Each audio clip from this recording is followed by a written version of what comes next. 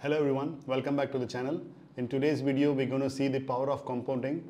There are a lot of videos surfacing on the internet which shows about your SAPs and your geometric progression of growth through them. In this video, we're going to see a real case scenario.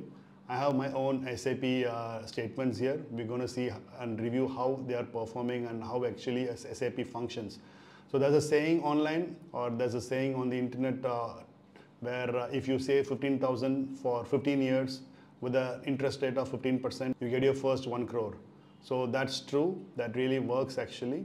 So, but what it requires is you need to be consistent on your investments, and you need to make sure that like you are always invested on your stock market. You should stay put in the market, you should never exit your positions and never time your markets. So here I have got my statement from my Aditya Birla account. So this is one of my fund which I'm having. So this is one of the mutual fund which I've started during 2018, and this is your pure value fund, and you could see this is a growth plan, and my invested amount is like 3,81,000, and the current value of that is like 732. So you could see that like the SAP graphs, whatever you see online, they always show you a very rosy smooth curve, but that's not how an SAP functions. So if you happen to notice here, the very first time when I started it, you could see here I just started during the July of 2018. But then like I was quite hesitant, should I go into the mutual fund way, or should I go into my equity way of buying and selling of stocks, or going into your intraday and stuff. So but I just wanted to try out what actually SAP is and how it functions. So I just went for a redemption the next month itself.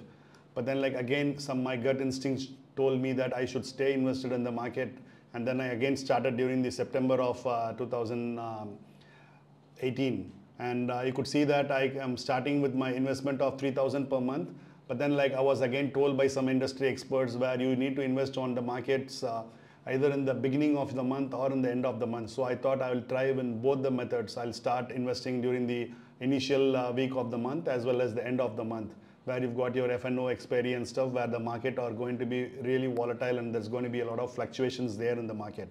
So I tried investing 3,000 on both the times. So you could see here that I invest, my journey is on like, my investment journey is like 7th of the month and 26th of the month. So every month there is an investment happening from my account. So you could see here that investment journey went on, it goes on till 2023, till last year, April, December, I've taken up my report.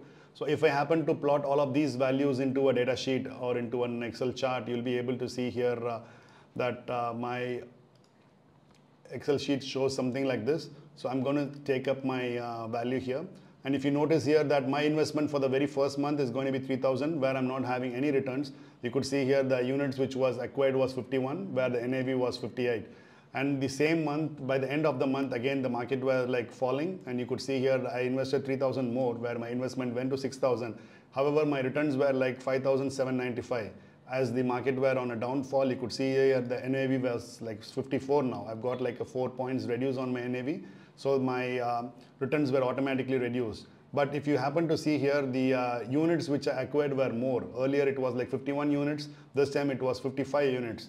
The next month, again, the market was still falling. My units acquiring increased. However, the NAV kept decreasing. So I was like, again, reluctant this time. Should I continue this, or should I exit my mutual fund and come out of the market? But this time I chose to stay invested in the market. So I went on with my cycle. So my investments kept increasing. You could see here, like my investment went for 18,000, 25,000. This cycle kept on increasing.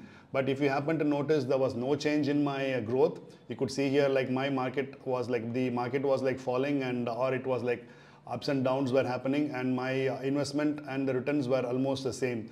I've invested like 36,000, return was like 33. Investment was 39 and the return was 38,000. So this journey went on until, if you notice here, till 2019, if you happen to notice, the investment was like more and my returns were like really less.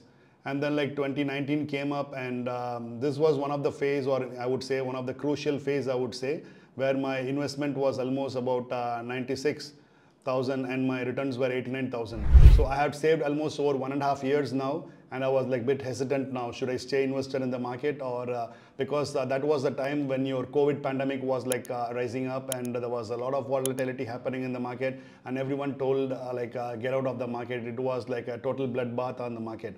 The market was turning up bearish and everything was on a free fall.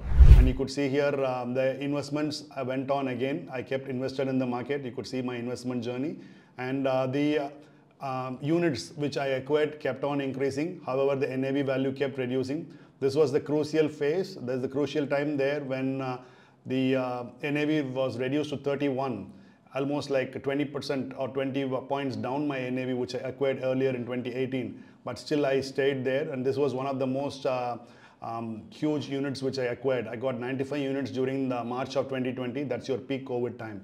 So I remained invested again in the market, and you could see that my investments went increasing, and you could see that post the your COVID, your rally of market started, the bull market started. Post that, you could see here like in 2021 the market were like turning up green, and once the vaccination was all started up, market started really catching up, and it was like a bull run.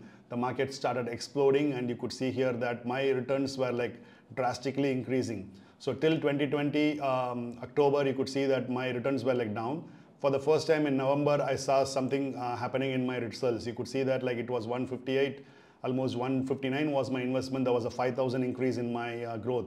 So when I discussed with my friends, they were like really bullying me, stating that like your investments have given you just 5,000 rupees more, whereas you have got invested almost for two years plus in the market now. I was like still reluctant, and I wanted to stay in the market. I wanted to stay grounded here. I don't wanted to break this and come off. So I remained there. Again, my investment was 161. The next month due also went. However, my growth started exponentially growing up. You could see here it turned up 177, and it turned up to 195 and thereon. So if you happen to notice here, the cycle went on. I kept investing the same units again and again, and the results were like showing up really huge. So it happened to a point like at the end of the 2021 financial year. If you notice here that during the March 2021, you could see here my investment was almost 1,86,000. The returns were like 2,35,000. So this was like the growth which I had got during that time. And this went on again. I did not break the cycle. The market was like really booming up during this time. So it went on again crazily, and this cycle kept increasing up, or my wealth was getting compounded here. And you could see here almost about a lakh of profit was here during the 2022 February. So that financial year I was able to keep up here. Here is like 260, and my returns were like 350. So almost I was able to like get up a lakh and more of profits. So almost 50% of growth was here seen. Again in 2022, again the market was like consolidating. There was more of like an ups and downs happening in the market. It was not bullish, it was not bearish, it was like still on a consolidation phase. So that's when you could see here that the growth were like growing little slow, but there was growth happening in the market. So I remained to stay put in the market, and you could see here that it kept increasing again. So 2022 as well. So it kept increasing again and again. So my investments never stopped. I stuck to my SAP journey. I kept investing on that, and you could see the results here showing up. And by the end of 2023 March, you could see here my investment was like 3,30,000 almost, and my profits were over 4,50,000. So I was able to break up my investment, like the invested value, like 330. I was able to reap up profit more than that as well. Again, then it went on like this financial year of 2023. It started up and it went on, and I've got this report till till the December of 2023. You could see here that like my investment was like 3,83,000, and the result is like 7 lakh plus. So if I plotted this in a chart, and it does not show like your normal SAP chart here. You could see that like normally SAP chart shown online or by people in different social media platforms always shows you an exponential curve, but that's not how an SAP works. So this functions exactly how the market behaves. So if you happen to plot it with your Nifty index, so this I have plotted with my investment along with the growth which I have acquired. So earlier in the initial phase, before even the COVID rally started, 2028 was the time where the market was like falling. There was like a little bit of consolidation happening and stuff. And 2029 happened where the market was on a free fall. You could see a dip here in this place. That's the March 2020 results. And there I was able to acquire more and more. So this phase I was able to acquire a lot. So this is one of the crucial phase. If you had a lump sum option, you could have invested during this time. You could have gathered up a lot of profit. And after that, you could see here that during this phase, I was able to break the market. During October 20, I was able to make up profits over my investments. And here after that, you would be able to see that my returns started like growing up really exponentially. And you could see here that this is the 2022 where there was the consolidation phase happening. And you could see a lot of ups and downs happening. But the end journey, what I'm trying to say here is the end journey is always going to be like really good, and you will be able to cap in like benefits or reap in benefits in according to your plan or your mutual fund that you have chosen. So on an average, your Nifty would definitely give you a 10 to 15% of results. It's been like tried and tested for over 20 years now. So you can try this definitely. So never break your SIP journey. So if I happen to plot this on a sheet, you could see here that almost 3,80,000 is my investment, and this is going to be my profit. I've got almost 92% of my returns, like whatever it's like ROI I've got. So if I happen to like divide it for the past 5 years, I'm getting a CAGR of almost 18% almost. So 18% is like a really good number, I would say, during your this market bullish run or bearish run, whatever it is. So I have tested myself during the peak COVID times as well as during the bullish run as well. So my advice to all of you here is like try sticking to your SIP policy, whatever plan you have chosen. Always try go with index funds so that you are free or like stay risk free even during market falls or during crash, because Nifty will never let you down. And the main important thing that you need to do is like stick to the market. Patience is the key. Stock market pays everyone, but patience is the key. Remain put in the market, stay for a longer period of time. So over a horizon of time, this is definitely going to like explode. Even this thing which I'm doing now, 6,000 for almost 5 years now. I'm going to continue this for another 5 years and see how it's going to perform. So I'll keep on sending updates on this video where I'll show you my results or what is going to my performance after next year or the couple of years, and I'll show you my screenshots as well. So you can get an idea of how an SAP functions and how this is all working out.